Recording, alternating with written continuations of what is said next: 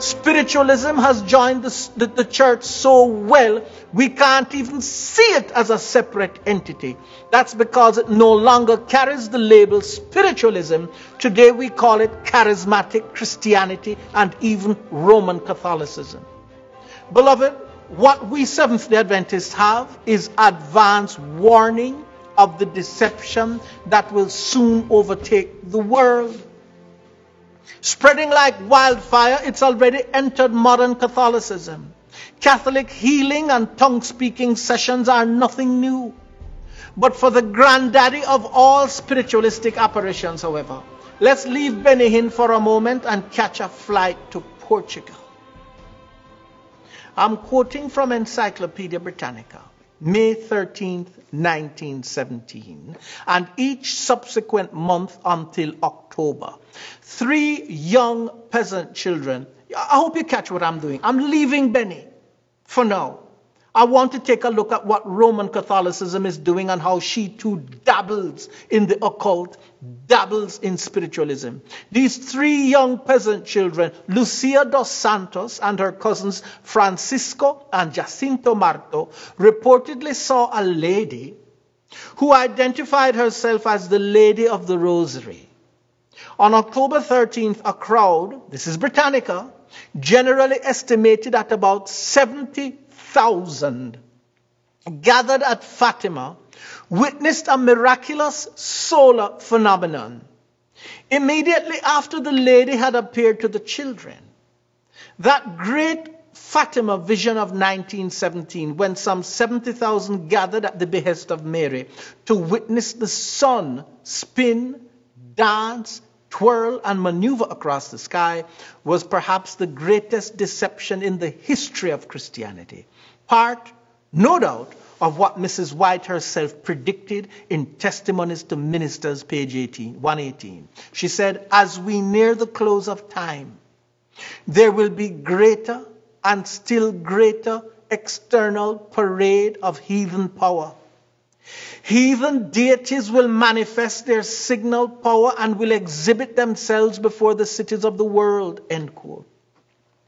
To get a good feel for how monumental this event really was, I'm going to quote from the late Father Malachi. I shouldn't have said that because the Bible tells us not to call anybody father. But I'm going to quote from the former priest Malachi Martin in The Keys of This Blood, this book. Involved as chief actors in the whole Fatima event were 3 peasant children, a brother and sister, Francisco and Jacinto Marto, 9 and 7 years old respectively, and their 10-year-old cousin, Lucia dos Santos. The brother and sister were illiterate. Lucia could barely read or write. They spent their days herding their family's sheep. These 3 children claimed that on the 13th day of each month, beginning with May 13th, 1917, Mary had appeared to them at a particular spot called Cova da Iria in the neighborhood of their sheep pastures, that she told them she had an important message for all the nations and all men and women, and that after coming to see them each 13th day of the coming months, on October 13th, she would, by the power of God, perform a miracle in order to substantiate the authenticity and vital importance of her message. By one means or another, news of the successive appearances spread throughout Portugal, Europe, and the 2 Americas. Hence, the throng of people gathered at Cova da Iria in Fatima at midday on October 13. Not only the month and day and place were predicted by the children, the exact hour, midday, was foretold. What happened at that precise hour was a cameraman's dream, something even Cecil B. DeMille could not have fantasized. It had rained torrentially all that night on Friday, October 12th. On the morning of the 13th, the hamlet of Fatima was blanketed in driving rain beneath a cloud-bound sky. Everyone and everything was sodden. The dirt roads were quagmires of mud. There was a good 3 inches of water at Cova da Iria, where the 3 children were waiting with their families, surrounded by those thousands of visitors. Toward midday, the voice of Lucia, the eldest child, was heard. "Look up at the sun." All looked up. The rain suddenly stopped. The heavy veil of clouds broke asunder. The sun appeared. At the sight of that sun, uncontrollable waves of surprise, awe, fear, panic, joy swept through the crowds. The sun they now clearly saw was the same sun John Paul II later saw in August 1981. This was not the unbearably bright midday sun normal in the skies of Portugal and Rome, the sun you cannot stare at without damaging the eyes. This sun was a fast spinning plate of brightly shining silver, a giant pinwheel turning on its own axis, casting off beams of colored lights, red, orange, yellow, green, blue, indigo, and violet, that tinted faces, clothes, cars, carts, umbrellas, animals, ponds, grass, mountaintop and horizon, in all the successive hues of the rainbow. Everyone was able to stare fixedly at this brilliant disk, but yet without pain and without being blinded. All were fascinated by the rim of color around the spinning disk of that sun. At first deep red, the rim's color changed successively to all the colors of the rainbow. That was the first part of what the onlookers later described picturesquely as the dance of the sun. It lasted 2 or 3 minutes. The second part of the dance started with a cessation of the spinning motion. Now the sun roamed back and forth among the clouds, seeming to tremble and pulsate within itself, appearing and half disappearing behind puffs and strips of cloud, occasionally stopping and spinning again on its own axis and throwing off those brilliant shafts of multicolored light, then resuming its roaming among the clouds. The third part of that exotic dance came when the roaming stopped.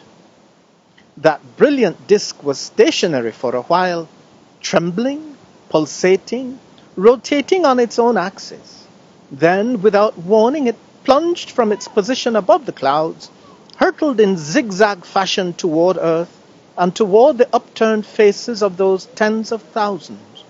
One observer described later how the smiling look of wonder on the faces around him in that crowd changed first into looks of puzzlement, then immediately into white-faced fear, according as that solar disk, ever rotating and pulsating, came closer and closer, appearing bigger and bigger in its reeling descent, the heat increasing as it came nearer and nearer.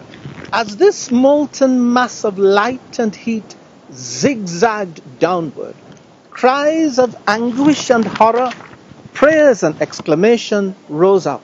"It's the end of the world. We will all die. God forgive me my sins," and the like.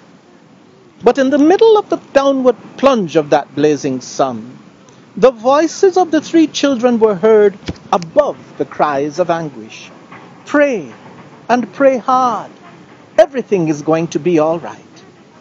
But for a time, it did look as if that disk was going to smash into the crowds, crushing and burning all before it. At the peak of these fears and horror, the disk halted, reversed its path, ascended back into the sky. It stopped moving. The spinning ceased. There were no more colors thrown off. The people could no longer look at the midday sun. It had just its usual unbearable noonday glare. The wind started to blow with noticeably greater force. All noticed the rise in the force of the wind. They noticed, too, that there was no movement whatever in the branches of the trees. No sooner was it noted that the leaves and branches were motionless in the middle of strong winds than they noticed again altogether that there was no water on the ground, no mud. All was dry and dusty. Then someone shouted, "I'm dry, bone dry." The cry suddenly became universal. Everybody's clothes, a few minutes before heavy and cold from rainwater, were now dry and light and crisp and warm. They looked as though they had just come from the laundry, one still surviving witness recalled in 1989. Before we go any further, let's remember, no matter what lie Roman Catholicism teaches about Mary, whether it be her Immaculate Conception that was put forth by Pope Pius IX, December 8, 1854, it was accepted as dogma, or her Assumption, that is her going bodily into heaven, that was put forth by Pope Pius XII, November 1st, 1950. Notwithstanding the lies they tell you, according to the Bible, Mary is dead. Receiving communication from her is as much necromancy as Benny Hinn receiving communication from Catherine Kuhlman. Writes Mrs. White, quote, "But none need be deceived by the lying claims of spiritualism. God has given the world sufficient light to enable them to discover the snare. As already shown, the theory which forms the very foundation of spiritualism is at war with the plainest statements of Scripture. The Bible declares that the dead know not anything, that their thoughts have perished. They have no part in anything that is done under the sun. They know nothing of the joys or sorrows of those who were dearest to them on earth. Furthermore, God has expressly forbidden all pretended communication with departed spirits. In the days of the Hebrews, there was a class of people who claimed, as do the spiritualists of today, to hold communication with the dead. But the familiar spirits, as these visitants from other worlds were called, are declared by the Bible to be the spirits of devils. Compare Numbers 25, 1-3, Psalm 106, 28, 1 Corinthians 10, 20, Revelation 16, 14. The work of dealing with familiar spirits was pronounced an abomination to the Lord and was solemnly forbidden on the penalty of death. That's Leviticus 19:31 and 20:27. The very name witchcraft is now held in contempt. The claim that men can hold intercourse with evil spirits is regarded as a fable of the Dark Ages. But spiritualism, which numbers its converts by hundreds of thousands, yea, by millions, which has made its way into scientific circles, which has invaded churches and has found favor in legislative bodies and even in the courts of kings, this mammoth deception is but a revival in a new disguise of the witchcraft condemned and prohibited of old.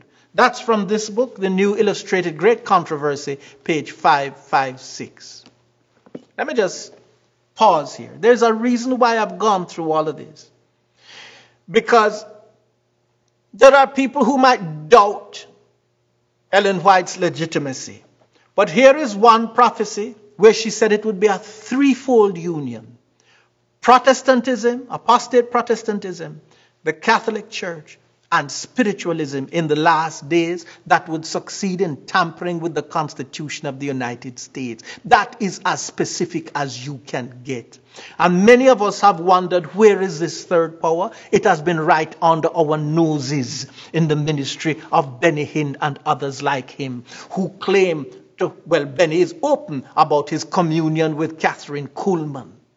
Okay? And the Catholic Church is open about Mary. They say she's not dead. Okay? That she was bodily assumed up into heaven. It's a lie. And when you have 70,000 people gathered because this supposed Mary told them that a miracle would occur that day, and then to go have the sun dance for them, you're dealing with devils. As for that spectacular light show at Fatima, why not? In tampering with the law of God and presuming to put the pagan Sunday in the place of the Sabbath of the Lord, has not Roman Catholicism set herself up to be manipulated by the very same demons that orchestrated the switch? There's a saying where I come from in Jamaica: you play with puppy, puppy lick your face. It's another way of saying familiarity breeds contempt. It perfectly illustrates the truth of what really happened in Portugal in Fatima, in having so blatantly incorporated so much of sun worship into her worship. Where do you think Sunday comes from? From the obelisk at St. Peter's to the round wafer called the host or Eucharist. Where do you think that comes from? That's part of sun worship that they've incorporated into what we Protestants call communion. What part of Jesus is round? It's not honoring the S-O-N, that's honoring the S-U-N. That's sun worship in Catholicism, and they got what they bargained for. They've tampered with the law of God. They've changed the Sabbath to Sunday. Well, when Satan came to romp with them, he gave them a spectacular sun show. You play with puppy, puppy lick your face. They've been playing with the devil himself. Here at Fatima, he came down in 1917 to return the favor and licked some 70,000 faces. Based on the authority of Scripture, therefore, we declare that the three children who related the vision definitely hadn't spoken to Mary, no matter what they said. They had spoken to a demon, possibly Satan himself, impersonating Mary. Friend, it's not just Benny Hinn of the Roman Catholic faithful. It's the whole world that's going to be fooled, tricked. And this little lady who didn't want the prophetic office, God gave her visions and told her, tell the world. It's not my power at work. Millions think that they're basking in the power of the Holy Ghost when it's the power of the devil himself. Inspiration puts it this way. She said, I saw, that's Mrs. White writing, I saw the rapidity with which this delusion was spreading. A train of cars was shown to me going with the speed of lightning. The angel bade me look carefully. I fixed my eyes upon the train. It seemed that the whole world was on board. Then he showed me the conductor, a fair, stately person whom all the passengers looked up to and reverenced. I was perplexed and asked my attending angel who it was. He said, it is Satan. He is the conductor in the form of an angel of light. He has taken the world captive. They are given over to strong delusions, to believe a lie that they may be damned. His agent, the highest in order next to him, is the engineer, and others of his agents are employed in different offices as he may need them, and they are all going with lightning speed towards perdition. That's early writings, page 263. No, Mrs. White wasn't wrong. While Benny Hinn weaves his magic across our planet, under the radar, the cult of Mary thrives. Within some circles of Roman Catholicism, Mary is actually referred to as co-mediatrix. Can you believe that? Co-mediator. My Bible tells me, 1 Timothy 2:5, for there is one God, one mediator between God and men, the man Christ Jesus. To put anybody on par with Jesus is blasphemy. Mary, co-mediatrix. That's the doctrine of devils. Remember what Mrs. White said about spiritualism becoming so entrenched that opposition to it would be considered blasphemy? Trust me, this includes Mariology too.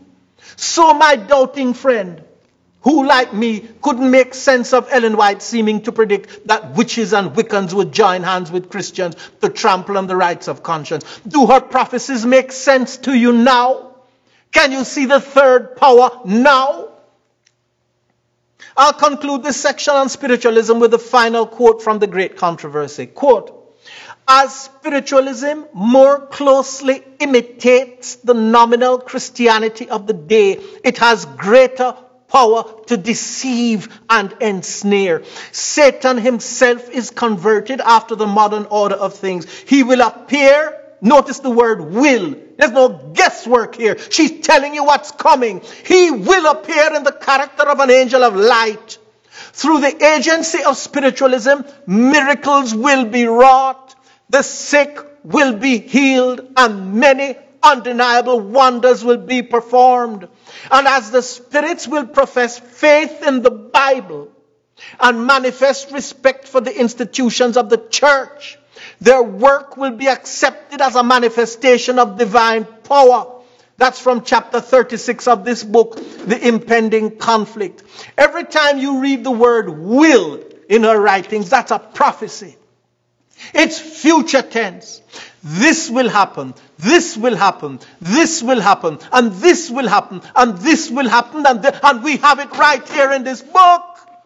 And that's just 2 sentences. 5 times in 2 sentences you read the word will. She says what God showed her. Every one of them is a prophecy. Pure prophecy. Prophecy about things that must come to pass before Christ returns. Friend, that word will is found 497 times just in the great controversy.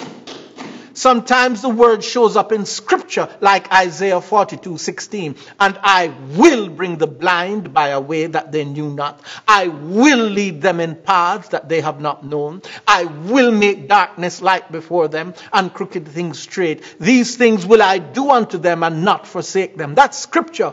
But most of the time when she uses the word will, she's using it on her own initiative to interpret scripture like this one on page 606. As the message of the third angel will be proclaimed, as the time comes for it to be given with greatest power, the Lord will work through, you see that? Will work through humble instruments, leading the minds of those who consecrate themselves to his service. The laborers will be qualified rather by the unction of his Spirit than by the training of literary institutions. Very few men from the seminary are going to be involved in the closing work, is what she's saying. The Holy Spirit will raise up and teach whom he wants to teach, and these will carry the work. Listen to this. Men of faith and prayer will be constrained to go forth with holy zeal, declaring the words which God gives them. The sins of Babylon will be laid open. The fearful results of enforcing the observances of the church by civil authority, the inroads of spiritualism, the stealthy but rapid progress of the papal power, all will be unmasked before Jesus comes. By these solemn warnings, she said, or she predicted, the people will be stirred. Thousands upon thousands will listen who have never heard words like these. That's what she said is coming.